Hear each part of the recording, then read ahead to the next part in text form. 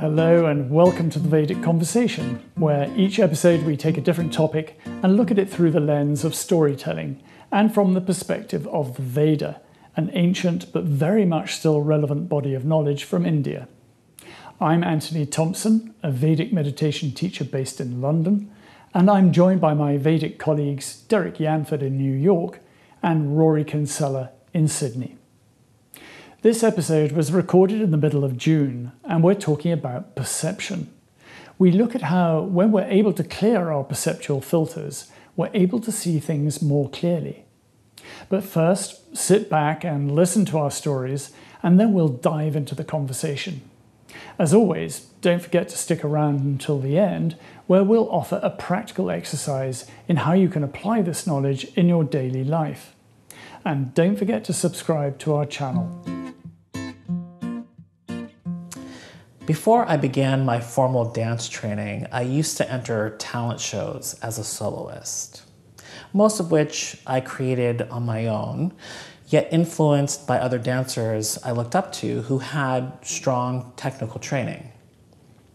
I remember becoming frustrated when I wasn't able to execute certain moves, and even more so when I couldn't remember the choreography. Now, these feelings would often get the best of me, especially the closer it got to showtime.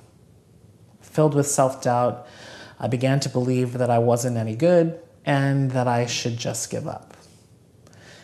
Although I had desire, what I lacked was an accurate perception of my capabilities. I was holding myself to unrealistic standards, and my perception needed to be calibrated. Perception is the ability or process of becoming aware of that which is experienced through our senses and selecting, organizing, and interpreting that information. Our perception gives us a greater understanding of what's going on in and around us. And in my case, it was faulty perception at play. Once I made the choice to enroll in a dance studio and began training regularly, my perception undertook a major shift. I wasn't so hard on myself as I started to have a better understanding of the process and how much work goes into perfecting certain moves. What appears as effortless dancing is actually the result of hours of training where you are constantly making and learning from your mistakes. The body and the mind need time to incorporate the new skills before they can become second nature. And the only way there is through constant practice.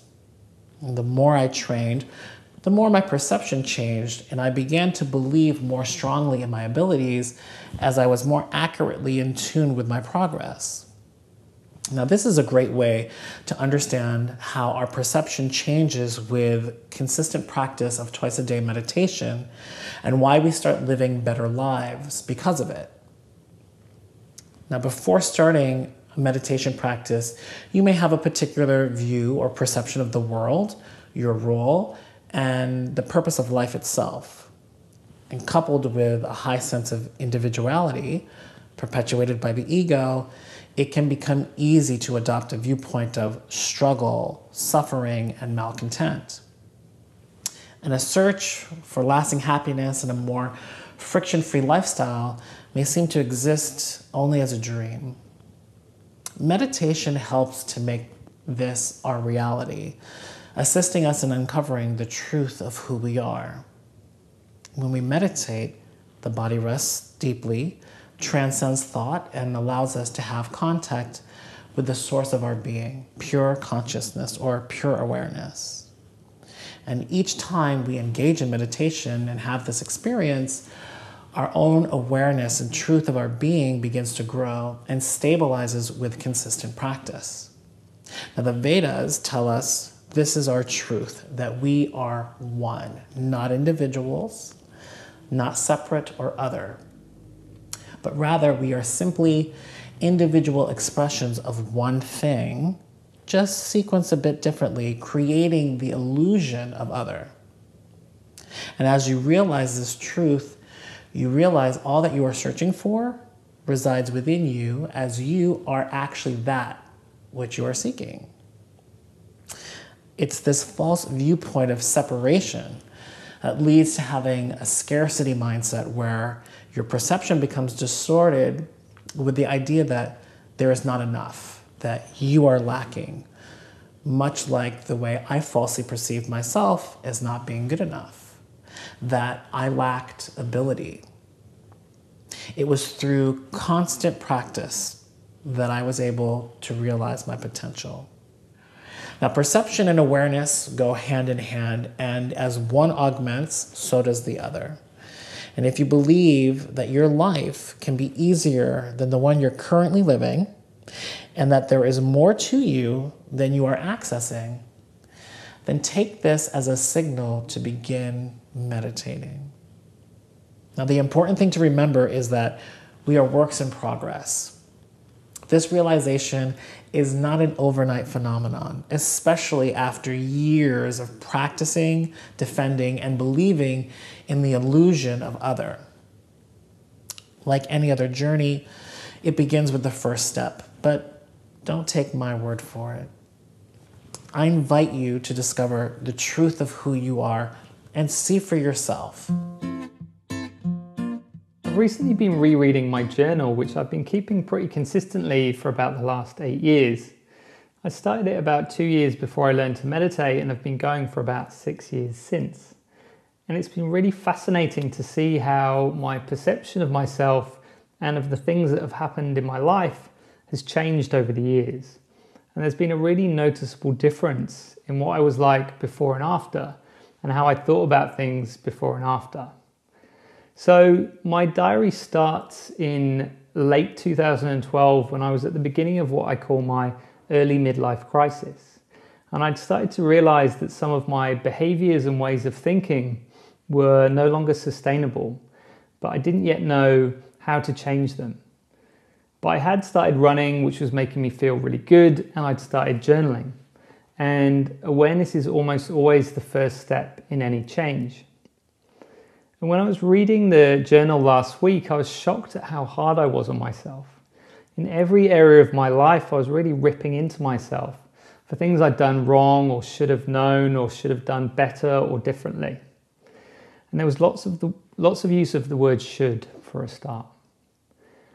At work, I'd be worrying about my performance or how I was doing in different aspects of my job. And when something went wrong, I would take it really personally. If there were disagreements, I'd set people up in my head as the enemy or my nemesis. And I'd build up these big rivalries over things that were no more than differences of perspective or opinion. And in my social life, I was drinking and partying pretty hard at this point, and I'd berate myself for the states that I'd get into, and I'd add in lots of guilt to my already frail hungover states, which didn't help at all.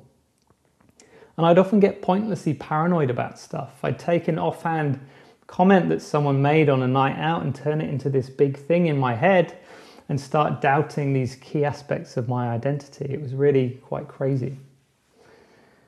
But then after I learned to meditate, a lot of this drama seems to fall out of the journal almost completely. My way of viewing things before had been pretty self-absorbed and fragile. And my egocentric way of seeing things meant that my sense of well-being was at the mercy of external events and what people thought of me. Any criticism or outward failure would hit me hard. But afterwards, I became more inner-directed in terms of my fulfillment. Life still went on with its ups and downs, its successes and its failures, but I didn't take things so personally. At work, I adopted a new motto. There's no failure, only feedback of information.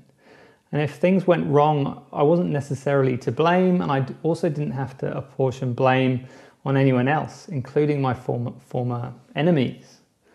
I was much more able to take the position that everyone was acting from good intentions, but that unforeseen things just happen sometimes, and that no one can predict the future. And from the Vedic perspective, I would describe it as my perception having widened. Rather than being closely focused on myself and the small me, my ego and my particular role in things, I was much more able to see the bigger picture. I was able to widen the lens and take in more context, to see the wider lay of the land. And rather than being lost in my own rivalries and my own personal triumphs and failures, I was more able to see things in their proper context and not get worked up by them. I was able to achieve a much more level sense of well-being rather than being on this ego-driven roller coaster. And my behaviours changed, not necessarily overnight, but gradually. If I didn't want to drink on a night out, I'd be confident enough to stick to my guns, even if my friends were trying to twist my arm. And I drank less and I had fewer sorrows to drown, you could say. And I treated people better in relationships, and the language of the journal changes completely. There's much less of the language of necessity where I'd say things like I should be doing such and such, or I must be doing such and such. And it started to change to the language of possibility. I can do this, or I can do that. And then on to the language of choice. I want to do this. I don't want to do this. I choose to do this. And I stopped trying to control everything, which is always a futile effort. Life started to flow a lot more easily.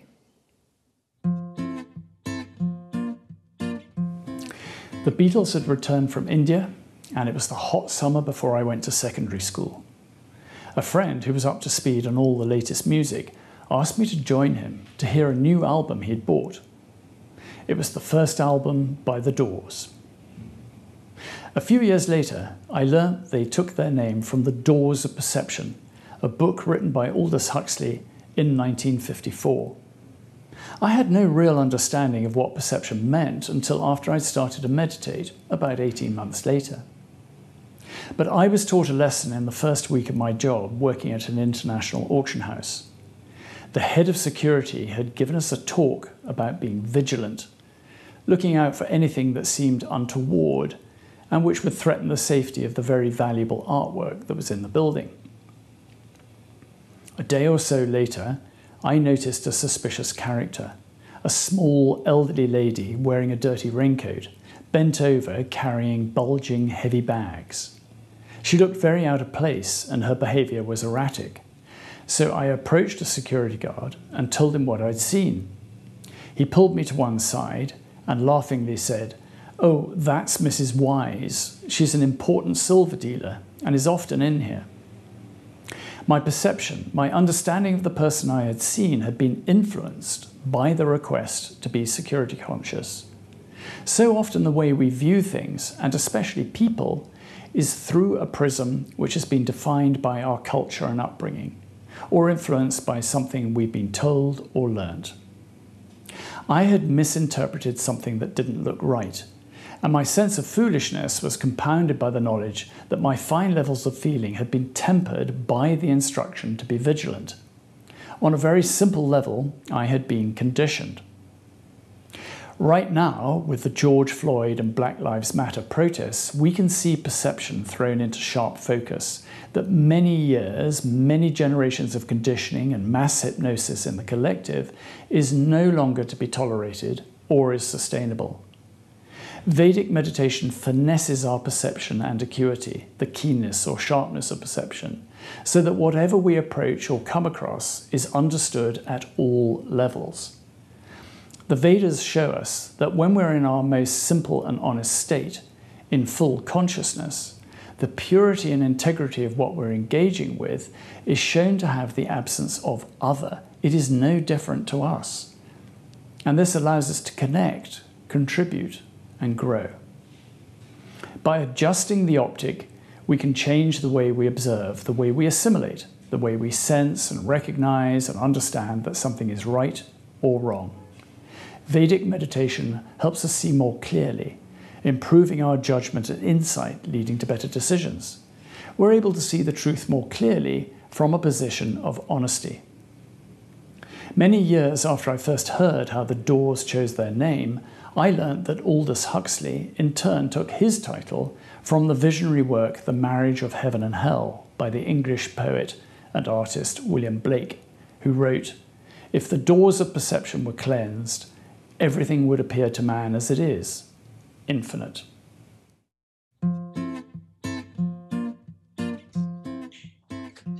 Did you find this an easy subject to pull together? This is probably the one that was the most abstract sounding. So we took the word perception, right? And I was like, oh, you could interpret it lots of different ways. But I think in the end, we all kind of came to something quite similar. But the first thing I thought of, interestingly, Anthony, was I thought of the doors of perception as well. Because in my teens, I read the Huxley book. I loved that whole kind of drug experience thing. Because is it mescaline he takes in the book? Yeah. So Derrick, I don't know if you've read it, but yeah, Aldous Huxley, who was an English novelist, did this very kind of literary description of a drug experience. What was it? Maybe in the 50s, did you say? 1953, I think it was. And he just sits, I think he's looking at a chair or a table or something like that. And he just does this amazing description of how he sees into the kind of living being of this table or chair, or I can't remember what it is, or a shoe or something like that. And it just shows how something really mundane, if you've got the right level of perception, can open up this whole. Or another one, he looks at a flower and he just sees this beauty coming out of the flower. And I guess that ties into, I guess, drug experience and meditation experience are kind of on the same spectrum, because drug experience is a way of hijacking your way into these experiences, whereas meditation is more of a slow burn. But yeah, I'm glad you talked about the doors and Aldous Huxley, because that was exactly what I thought of. So you were around at that time, I guess, Anthony, when the doors not were around? Not in 54. No, in 67. Yeah, when the Doors produced their first album. I mean, for me, it was the most exciting thing I'd heard, because before that it was kind of the Stones and the Beatles, and here were these guys from LA really doing something radical. The sound of the music was great, and Jim Morrison was just kind of a wild child, probably quite smashed out of his mind most of the time, and it was just great. I mean, I used to, I was a huge fan. But I think that Aldous Huxley's account of that trip is probably the best and most descriptive and most profound account of a trip. And I think his wife and the doctor who gave him the mescaline were kind of around. I mean, they weren't tripping with him, but he just wanted them to be around to be sure that he was going to be safe. And of course, it's fascinating when you then think how Timothy Leary and Ram Dass and that whole, the LSD movement kind of took off, based really about sort of almost 12 years later.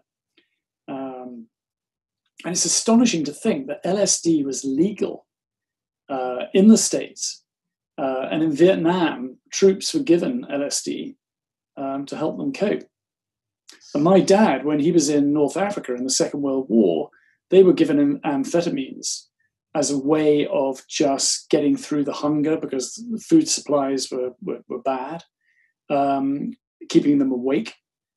I mean, it must have just devastated their systems. Like, I kind of thought about like the first time you see somebody or you have an impression of a person, and they say that you can never make a second chance to make a first impression, and the state of consciousness that you're in when you meet somebody, and all these things that you think about them, and then later on you get to know them a little bit better, and because your perception and your awareness of who they are completely changes. And it made me kind of think about, as I was listening to both of your stories, like the one time, maybe I don't read a lot, but the one time in school I remember reading Ways of Seeing, I think by John Berger. And there is like a picture of Van Gogh on one of the pages that says it's something like, this is a picture of crows above a cornfield. And you're like, oh, wow, that's beautiful. It's great. And then you flip the page and it says, this is the last thing that Van Gogh painted before he killed himself. And you're like, whoa, how, you're seeing exactly the same image, but how much your perception of it changes by what was told to you or what it was read right prior to you having that experience. You know what I mean? And it was just like, with Rory, when you were talking about journaling and writing in your journal and then looking back and how your perception of what you were writing was so different, just, same kind of thing.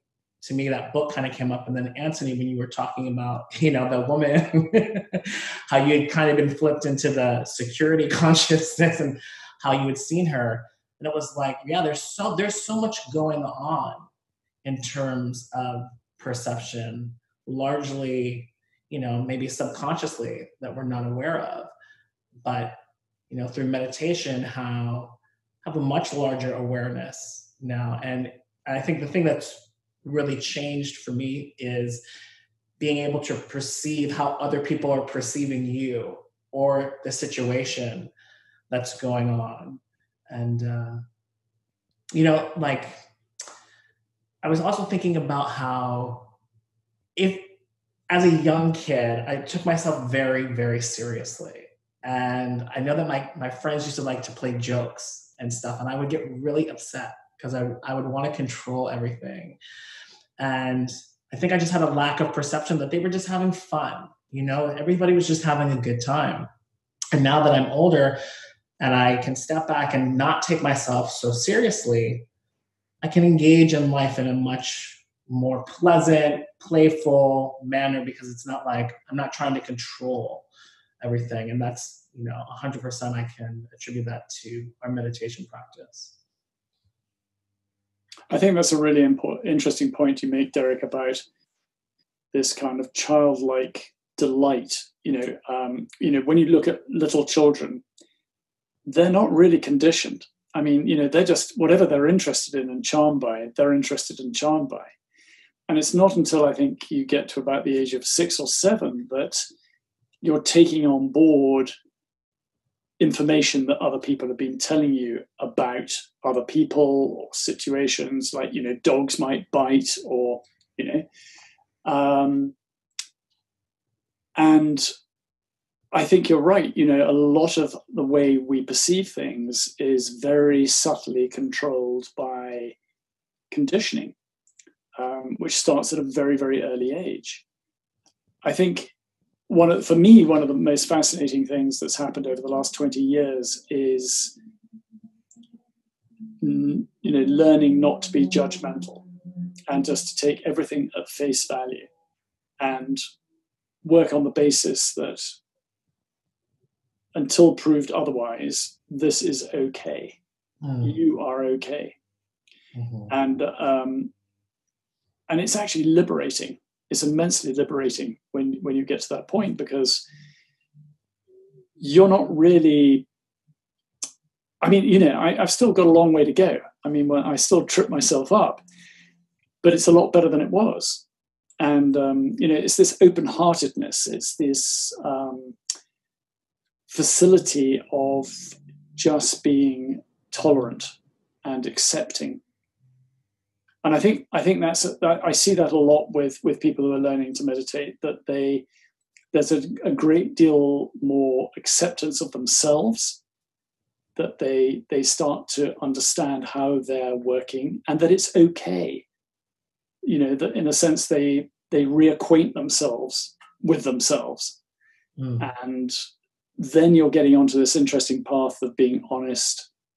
And the meditation is perhaps a form of introspection, looking at things that need to be addressed in a gentle and compassionate and gracious way. And the more meditation you do, the easier that all becomes, and it just all melts away and just becomes straightforward. Yeah, that's what it felt like for me reading those journals. And I'm so glad that I started it 2 years before I started meditating, which is it's a kind of weird coincidence that I've managed to get this good chunk of the writing before And like I mentioned in my story, like I'm beating myself up the whole time. And it's just like, when I'm reading it, I'm like, poor guy, just like chill out. Because it's like problems at work and problems in social life. And I mean, part of it is that I was doing things which weren't helping my mental state. Like I was drinking a lot and I was in lots of short relationships.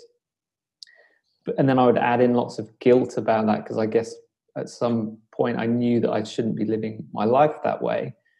But like you said, Anthony, when you start meditating, you start becoming more gentle on yourself. And, that's something that we build into the practice. Is like, when you forget thinking the mantra, you kind of just shrug and come back to it, because you realize that, there are bumps in the road and, you didn't build the road. And how after I learned to meditate, but still stuff went wrong, stuff would go wrong at work, but rather than being like, oh my God, I can't believe I've done this, I would take responsibility for everything, and I would take blame for things, or I would apportion blame to other people and go, I can't believe that person. It was always kind of looking for fault. Whereas, like you say, Anthony, you get to this point where you go, okay, my default position is going to be more like, I believe, everything's going as it should be. I believe people are working from good intentions. I believe that whatever happens will happen for the best reason, even though it doesn't seem like it will at the time. And yeah, it's kind of like it's reducing suffering is a really basic way of thinking about it. That's kind of hard, a very abstract way of discussing it. But if you look at Buddhism's about reducing suffering, and that's something that we see in all different traditions. And it sounds like a bit of an airy-fairy religious concept, but in reality, it means that you have a much nicer time of it, and you're not getting into kerfuffles at work, and you're not beating yourself up about stuff, and you're not spending weekends just of guilt and shame. You're just living this much more enjoyable life. And I guess as a reader, it goes from this high drama of all this stuff happening to then I'm just going, oh, I was walking on the beach with no shoes on and looking at the stars, and being much more of the 1960s Doors hippie thing, which is not as interesting reading as a reader, because everyone loves the drama. But do we want to live our lives for the drama of other people or for our own enjoyment? I think that's one of the other things about giving up drinking. Like, your friends don't like you when you give up drinking because you become more boring, because you're not adding in this entertaining drama all the time. But do you really want to live your life for other people's entertainment, or do you want to live it, you're living your life 24/7, and you want to be able to do it in a way that's freeing and opening and allows you to achieve things in this kind of relaxed and easy way. But I loved your example, Anthony, of that. I'm just picturing the little old lady art thief, like she was going to try and steal the Mona Lisa or something. I mean, the funny thing was that over the years, I worked in that company for 14 years, and thereafter I used to see her sort of, probably 5 or 6 times a year. And, you probably know that certainly jewellery dealers, they carry millions of pounds worth or dollars worth of stones just in their pockets. They're not walking around with a sort of briefcase handcuffed to their wrist. You would never know that. And this woman, she just looked like a bag lady, but in all those old bags was, hundreds of thousands of pounds worth of really great silver. But, nobody would give her a second glance. In fact, they probably crossed the road to avoid her. That taught me a very good lesson, and particularly working in that business where, we were dealing with very, very valuable things. And, if you saw somebody come in wearing a tailor-made suit and beautiful shoes and, they look very stylish, you may have been led to believe that, they were very wealthy and that they were very important. And then, of course, I suppose by the mid-80s, the really, really wealthy people were looking very different. They were just wearing an interesting T-shirt, and perhaps their trainers were £700, Gucci trainers, but they didn't stand out. They looked a little bit like everybody else. And today it's you don't get those obvious markers determined by people's dress or appearance. Some people are deliberately making themselves look smart when they haven't actually, there's nothing there. And then the reverse happens. People dress down, just so they can blend in. And so I think, that taught me a very valuable lesson, not to judge a book by its cover, that old-fashioned saying, which is just wait. I mean, just to piggyback off that a little bit more too, when I think about perception and the growth of my perception, what I think it allows us all to do is give people the benefit of the doubt a little bit more.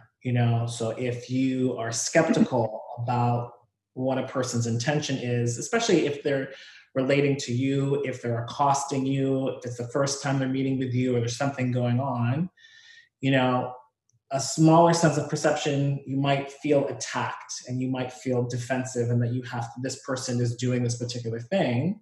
And with a greater sense of perception, you're kind of going, wait, maybe it's not what I think. Maybe it's something else is going on. X, Y, and Z is at play. And if I consider that, then maybe I can really see more clearly what's going on and how to better behave. And, what's interesting, I think, of what's going on in the world right now with all of these things that, are coming to the surface, especially when it comes to our appearance and how we're perceived because of the color of our skin or whatnot. What I'm hoping comes out of this, and what I've learned for myself too, is to give people the benefit of the doubt, and that we oftentimes are seeing people at a very stressful moment, maybe when they're not at their best. And that's just a part of the picture. So if I have a larger perception or the way that I perceive the world for myself, then that also includes the way that I perceive how other people perceive the world as well. And it gets so interesting because, Anthony, what you said at the end of your story was about how we see the world as being infinite and what a different dynamic that brings to behavior. I can't stop thinking about how much your perception influences your behavior, what you're thinking about, how you're perceiving things at that moment, directly correlated to how you're going to respond. And I felt, from most of my life growing up, that I was kind of taught, give people the benefit of the doubt. You know what I mean? And I couldn't always do that. But now I feel like if I do that, and if I have the wherewithal to do that, which I think I do much more now, then it opens me up to all these other possibilities that couldn't happen before. There's just going to be conflict. There's just going to be, I don't want to engage with you. I don't want to listen to you. And then you walk away from that experience, and then you start to make all these other assessments and judgments about the person and what could have happened. And so I'm hopeful that, the conversations that we're having around perception and whatnot, are relevant for this time so that we can all start gaining a larger perception of how we are all one race and how we're connected and that we're not so different from each other. And that's one of the beautiful things about, being alive and being a human in the world. Yeah, I think that's a really important point, Derrick. So yeah, one of the things that we talk about meditation is that we improve our perceptive powers and we make it more subtle, so we're able to perceive more levels of subtlety. And I think that's really key in this time with the Black Lives Matter debate. There's always, well, with any of these big debates, it's really easy for there to be polarization, and there's like all cops are murderers and all protesters are looters, and there's this kind of polarization, which links into my thing about, in my diary I would often have enemies, because I think when you have a reduced perception, you try and make things easier by putting things in boxes and saying, right, this is good, this is bad, this is right wing, this is left wing. I'm going to leave them in their boxes, and that leads to these more oppositional standpoints. And then, like you said, Derrick, it's like you go, right, I'm going to read all these bad things into you because I've put you on that side, whereas nothing is that. People don't live in these boxes. It's a full spectrum of subtlety, and as we meditate, we can more easily perceive that subtlety, which means that we can stay open to things and more fully engage, and resist the urge to fall on one side of any debates, because the more we pigeonhole people and say, oh no, you're this, you're always this, you're always that, just means that makes them more polarized, and then everything becomes more confrontational. And as you say, like when we meditate, we recognize that there's this unity below everything, and it's just how we can act to make that more of a reality. But interesting times indeed. They are. I think it's interesting how when you pigeonhole people, whatever they do kind of lives up to your expectation of what somebody would do if they had that label attached to them. Mm-hmm. So that you're not looking for the exceptional behavior. You're looking for the typical behavior. Mm-hmm. And it's these subtleties and nuances which we start to pick up on, which you have both mentioned. And I think it's a little bit like radar or an X-ray, that we're able to see beyond the face value, or what we immediately see, that the subtleties and the nuances are there. And the things like skin color or language or accent or the way you're dressed or the way you're behaving because you're stressed, as you said, Derrick, all these things, we peel that all away, we melt that all away, because that's not the real person. That's in a sense the covering. And we peel that all away, and we, with our X-ray vision, if you like, we get right into something much more interesting. And what we're doing is we're actually seeing ourselves in that other person. Once we peeled away all the obvious differences, all the obvious otherness. And then there's something really beautiful, because there's a connection. And if the other person, so often you can melt people, you can melt their hearts by making the first move and just treating them with respect and with humanity and with compassion. And you're 90% of the way there. Now, they may be treating you very suspiciously because they think, what the hell, what's going on? But if they are open to some sort of relationship, some sort of connection, you're going to get there. You're going to make it so much easier for them by being able to step beyond the kind of the halfway mark, going considerably beyond that mark. And I think when you see groups of meditators together, obviously there's a commonality. We're all sharing a particular technique, but there's a wide spectrum of people who normally, when you look around, somebody would say, well, who are all these people? I can't see a sort of common theme to them. Are they? They're not all obviously scientists or students or rocker. What is it? What's the common theme? And it's not apparent, initially, until you start talking to a group of Vedic meditators, and then you realize, well, actually, these people are very sweet. They're very open-minded, open-hearted, and are going to give you the benefit of the doubt. And I think like another important thing about that is that it allows us to have more of that introspection and be less rigidly attached to things that we've done before. So at the moment it's looking back and trying to think of where have I held these biases or perceptions before that I didn't really notice it. Because I think that one of the ideas is that with this is that there's this baked in bias towards people of color, and things that you do unconsciously that we need to re-examine. And I think as meditators, we're in a better position to do that because we're not as attached to how we were in the past, because we've already changed so much as meditators. So it puts us, we're more easily able to examine, where we may have been at fault in the past, and not have the guilt and shame to just deny it and keep going. We can shine the light of awareness on it, and that will help it move away. In this time, especially last week, we've all been flooded with different images, and there's been so much energy that's going on. And I've struggled with, what's the right thing to say, or what's the right thing to do or behave, especially because it feels like it's in a very narrow part of the spectrum where everyone's operating very close to each other, seeing just what's in front of them.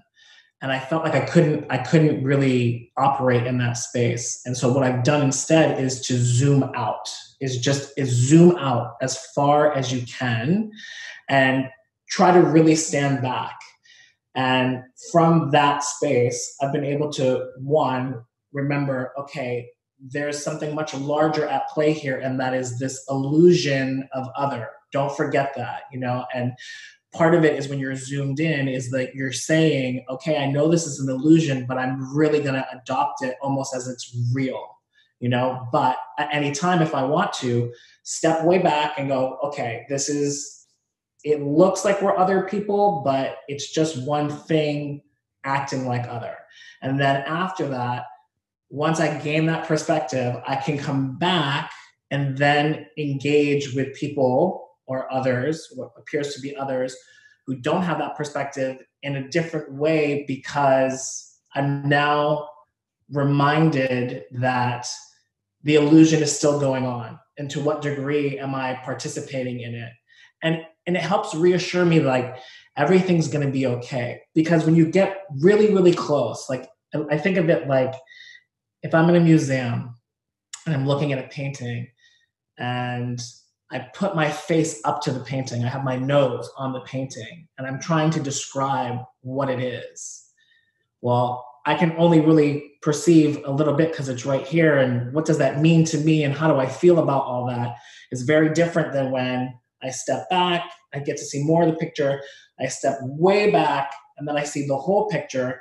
I keep stepping further back. I see other people witnessing the picture. So then I can choose, okay, where am I going to come back in, and how am I going to relate to all of these things that are going on? And I'm still in the process of doing that. But I feel much more settled than I have before. Because there was this demand, it seemed like, what are you saying? What do you stand for? What action are you taking? Say this and all this kind of stuff. And I was like, I need to zoom out for a minute. You know what I mean? And I'm happy that I have, because I realized too, this illusion and what's going on, it's necessary, and there's this part of how nature and the universe progresses in this manner. And this is what's going on constantly. I'm not here to stop it. I'm here to participate in it. But I could see getting swept up and caught up. And there was a little bit of that pull for me to get caught up in it all. And I was like, no, I don't, this is me just being really, really close. And so now I just think of it as like, I have my perceptions like a camera. I can zoom in and I can zoom out to whatever degree serves me. And that's 100% meditation, doing that. I think using the analogy of a painting is very interesting, because when you do get up close to the canvas or the surface of the picture, you can see how it's made up. That there are little strokes of this paint, or maybe there's some other material that's been added. And so you get right down into the kind of minutiae of its construction. And then you realize that there are all these little subtleties, all these little things that, even if you put two colors next door to each other, for example, if you put blue and orange next door to each other, there is a well-known kind of dynamic in the way that those two colors are then perceived, that they kind of, one color offsets the other, it kind of charges it up. And then, of course, when you pull back, you might not actually see those two little colors sitting side by side. You see something bigger. And I think one of the issues that we've got at the moment is that there are many, many different undercurrents to all these major things that are going on. There are many different agendas. There are many different policies in place. There are different groups of people coming in, some with good intentions, some with not good intentions. And I think it's, as you say, it's very easy to get swept up into that.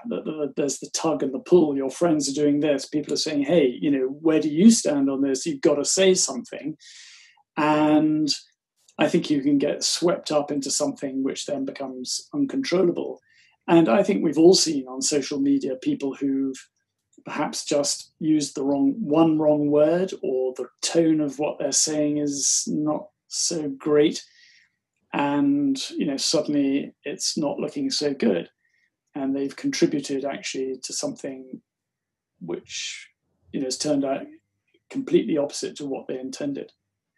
Yeah. And so I agree. I think standing back is, I think we have some senior teachers who say, when in doubt, just keep your mouth shut. And it's such good advice because, we're all encouraged to speak up and make a contribution and, write something and record something and put something out. And it's very easy to do it. It takes very little time. But just taking the more considered view, the macro view, I think has a lot of merit. It's interesting what you say there, especially with the written form, because I was thinking this before when you were saying, like, when you go up to someone and you open up to them and you just have a chat on the level, then people it's easy to get people on side. But I remember this from work, and I've got a rule at work, which is like, if something's getting heated over email, take it off email immediately. Because if you write anything in an email and they're in a negative frame of mind, they're going to misread anything that they possibly can into that, and then be like, oh, I can't believe you said that. They'll be reading a snarky tone even though you didn't have one, all those things. And that's, I guess, the same in this heightened debate at the moment. Whatever you write can be taken out of context, because you're not, when we talk in person, when we talk physically, you can read people's body language and you can kind of get their vibe. Whereas in the written form, it's much more easy to be overtaken by what your point of view is, and then read stuff into it, which just increases the debate. And then you get these horrible arguments where from an outsider you go, well, hang on, you don't have that dissimilar a view, but you've both kind of read the worst thing into what the other person said. So whenever I see that at work and it's like a group email and it's going back and forth, it's like, look, just stop this. At least get on the phone, because as soon as you're on the phone, it's like, oh yeah, sorry, I thought you meant that, but no. And sometimes it is better to just not say anything, or definitely not say anything written down, because it can be perceived. Because I guess what we all think, it's easy for us to think that there's this objective reality out there, but we're all coming from very relative positions. We've all had different upbringings, and we're sitting in different places, and our context is different. Like, we may have just read something else which has made us think slightly differently, but we kind of have this idea that there's this objective reality out there. But I think through meditation, you realize more that you are coming from a specific place and someone else is, and you're not arguing over this one set objective reality, but that we're all bringing our own biases. And I think knowing that is the first step to change, because that makes you stop before you say something and go, well, hang on, let me just, flip the camera around a bit. I think it's interesting how people also want to perpetuate a sort of binary situation. that it's in their interests to ensure that there is otherness maintained. I guess that's one of the positives that will come out of this current time, is that we will start re-examining stuff, and we'll start changing our perception of events that happen, but also people. This thing that's happening in the UK a lot at the moment, and in the US, is the re-looking at who the statues of all the people we have standing up. So, in my hometown of Bristol, they pulled down a statue of Edward Colston, who was they'd put a statue up because he's this local philanthropist, but campaigners have been trying to get it pulled down because that money came from the slave trade, and he was director of this huge slaving company that transported 80,000 people from Africa to the New World. And I guess histories are great, because we were talking about there's this relative, we're all subjective and relative, but then we have this illusion that there's an objective reality, and history is a great example of that, because it's, they always say the victor is the one who writes the history book, and then it's as if, no, this was the history. But we can change history all the time, and I think there's a big debate in the UK at the moment about bringing more Black history into the curriculum, because if as we were saying, like, our biases are partly to do with our nurture and our upbringing, then if we can change that from an earlier age and give people more of a rounded idea of what happened and see from everyone's point of view, then hopefully we'll have less of these polarizations in the future, and less of these terrible atrocities happening. Well, the interesting question that I've been asked over the past couple of weeks, even by my mother and by family members, is, have you been a victim of racism? And it's such an interesting question.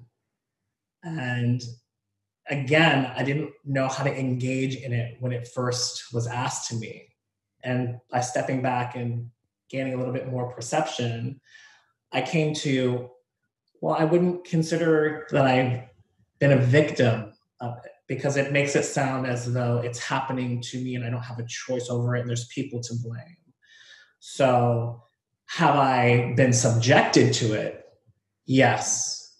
But I don't like to use that word victim, because there are people who I love and I care about very deeply, who, because of the way they were brought up, see the world differently than I do and are vocal about that. And I have no ill will against them, and I don't want to finger point and go, oh my God, what you just said is so racist and all of these kind of things, because again, they're operating from their state of consciousness and their perception of what they know, and all the things that we talked about that are subtle and aren't overt and explicit. And, again, I want to give them the benefit of the doubt. I want to give everybody the benefit of the doubt. And I think the other part of that is, when you were saying, the victors write the history. Absolutely. And so I would like to see myself as a victor of racism, not a victim of racism.